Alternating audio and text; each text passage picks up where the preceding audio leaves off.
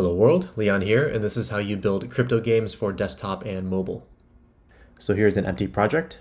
I have the SDK installed. I am on the sample scene, and I'm going to add some prefabs to it. So under Web3 Unity, go to Prefabs, and there's a folder called Wallet. In here, we have different prefabs to send transactions, sign messages, and transfer NFTs or tokens.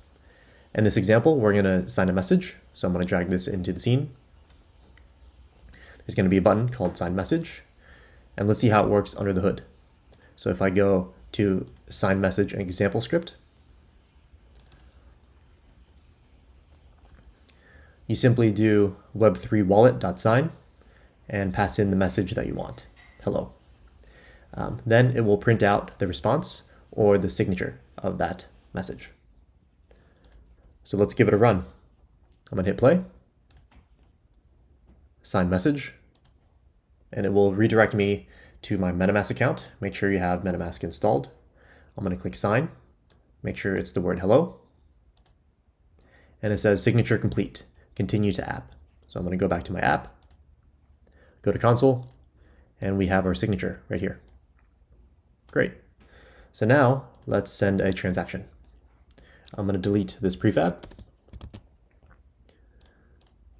Go back to Wallet Prefabs and drag in the send transaction prefab. In here, there's also another script. Let's take a look at it.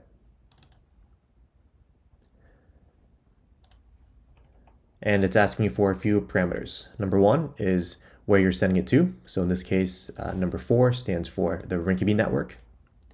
2 is who you're sending it to. DD4, value. Now this value is in Way. Data, gas limit, and price are optional. And you do web3 wallet.send transaction. The response should be your transaction hash. So let's go back to the game, click play,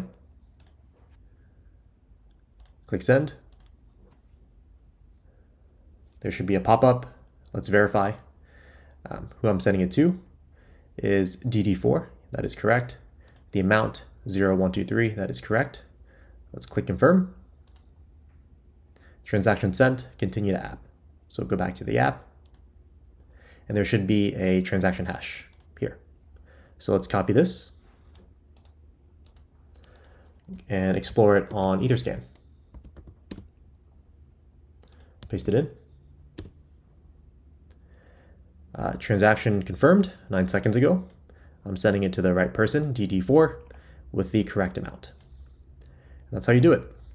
Now let's go back to the game and build your application. Now that your app is done, go to File, Build Settings, and you should have 2 scenes. The first scene should be your login scene. So to get that, go to Web3 Unity, Scenes, and there's one called Wallet Login. So let's drag this into your first scene. Wallet scene, index 0. And your next one is your sample scene, or your main scene.